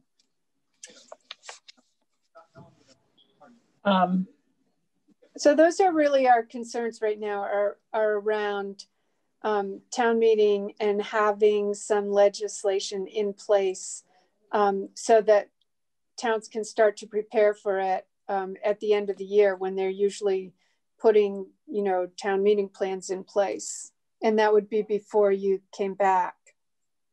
So would you work with Betsy Ann on, or Tucker, I'm not sure which one here around the town meeting would do it, but so that we could get that in here also? We'd be happy to. Okay. Okay, so I'm going to, it just reminded me of this little story about, because Tucker bought his house in Starksboro and we were talking about town meeting. And of course the guru of town meetings is Frank Bryan. So I'm going to tell you a little story about me and Frank Bryan and elections. So I was a fan of his because I worked for UVM, and when I first ran in 2002 was when Jim Douglas also ran, and Frank Bryan sent me a note, and it said that there was going to be he was going to be in Brattleboro talking about politics and humor, and I should come. And I thought, that'll be really fun. So he said he would be there at 6 o'clock. And I said, okay, I'll arrive at like 6:15 because he had invited me. And so I got there at 6:15 and I walked into this place and I looked around and every Republican candidate from the state and our area was there. And all I saw were all these people that I just thought were Republicans. And I said, where's Frank Bryan? And they said, oh, he's running late. And I said, oh my God, what am I doing here? And he came in and he gave me a big hug and people were going, what's she doing here? It turned out it was a Republican rally. And there I was. And so he got up and he's said, there is an interloper in our midst tonight. And I thought, oh my God, what is he doing? He said, this is my gift to the Republican Party. I'm keeping her off the streets from campaigning. And I said, okay. Then he goes on and he says, he started talking about public servants. And he said, those people in Washington, they're not public servants. You want a public servant? There she is, Jeanette White. She's been on the select board. I'm just dying. And these people, a couple people afterwards came up to me and said, you should not have been there. That was a Republican rally. Anyway, that was my story with Frank Bryan. And that's very funny. Oh. Who lives in Starksboro? Tucker. Yes. Okay. Anyway, I just thought I would tell that little story about Frank Bryan and me and the Republican rally. Most of them were very polite to me, but a couple people, my opponent was very angry and came up and confronted me. That's good. So where are we, committee? Well, we walked through the bill. We're going to take some more testimony. Mm-hmm. That's what I am. I think we can, and if there's other things that we should put in here, like Betsy, when you talked about the medical, those deadlines and those, if there's other things that should go in here that people can think of that would be appropriate to put in here, let's see if we can do it. Yeah. Well, I think it would be great to get Lauren Hibbert's input. And Secretary of State, we already have chatted about their input. And the Secretary of the Administration, in a way, I mean, Suzanne might have some interesting ideas to add. We can ask them similar to what we did for Fish and Wildlife. Is that what you mean? Yeah. I mean, it just makes me think of, you know, that's just such a tiny little piece. Yeah. And Suzanne may have some big picture notions of what we would want to be able to green light in a declared state of emergency, which we haven't to date. Mm-hmm. But we could have the governor testify and say what a good job we did enabling all of these things. Might be able to help with that. We like surprise witnesses, Brian. Wouldn't that be funny if he's Zoom bombed our GovOps meeting? That would be great. So if there are other things from other committees also that would appropriately be in here, we should. So Anthony and Brian and Allison and Chris, if you can.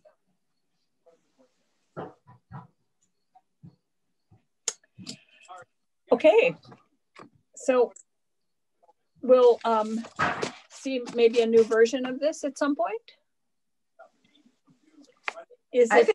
I applaud Betsy Ann and our chair and Tucker for getting this launched. I think this is a terrific idea to get this done now. Yeah. While we're all thinking about it, while it's still reasonably fresh. Great. Okay. And so hopefully, okay, so we're ready with 233. I don't know what's happening with 220 yet. Betsy, do you know? Yes, House GovOps, they had another walkthrough today. They've got a running list of potential amendments, which it's revising the OPR's criminal background check language because, so the bill as passed Senate contained the FBI's requested revisions. BCIC weighed in with a few other tweaks, so there's that in there. They are tentatively considering removing the street clothing qualification from the massage chapter. They are extending some of the effective dates. And those are the main things, not a whole lot of changes. Those are the substantive ones. So the street clothing one, how would they define the difference then between? So in the massage chapter, the requirement was to register. You had to register on the chapter if you were providing massage or body work to clients in a manner in which the clients removed articles of street clothing and had a reasonable expectation of privacy. And they are considering getting rid of the street clothing language. So it's if you provide massage or body work to clients who have a reasonable expectation of privacy. Oh, okay. Yeah. Okay. But those are, as far as you know, those are the only suggestions now? Yes, I have the first draft amendment is already posted online, and then I can pull it up. And then today they just discussed one other technical tweak, which was in that massage chapter where it has a list of other professions who are exempted from registering if massage is part of their standard scope of practice. And nurses were in there, and there was just a request from the APRN profession to specifically call out APRNs. So that was just more of a technical change. So otherwise, yeah, if you want me to do screen share real quick? I don't. No problem. Their amendment is posted online, and it is the background check. It's just extending the deadlines for the state protocol and the clinical pharmacy prescribing section, and the street clothing that we talked about, and then moving when the massage professions get regulated from moving that effective date out, and then accordingly OPRs report back on it. So it was really just effective dates and street clothing and just the tweak to the background check language. Okay. And where did 124 go? Did it go to GovOps or to House Judiciary? It went to GovOps, and I'm supposed to call Sarah as soon as we're done here. Sounds good. And they've done a walkthrough of that, and then they have testimony scheduled, or they're going to discuss it anyway the next 2 days. So I'm supposed to call her as soon as we're done here. Good. You'll have a report for us tomorrow. I will. Good. Okay, so can we perhaps look at this? Maybe do you have time between now and tomorrow to make the changes that we put in here and to get some language to us, and then we can ask people to come in and testify? And even if we don't have the language completed, we'll ask people to come in and just testify on the concepts. Does that work? I could. How are you doing, Tucker? Yeah, I could make that work. Okay. All right. Thank you. And so we will see you tomorrow afternoon at after the floor. Great. Thank you.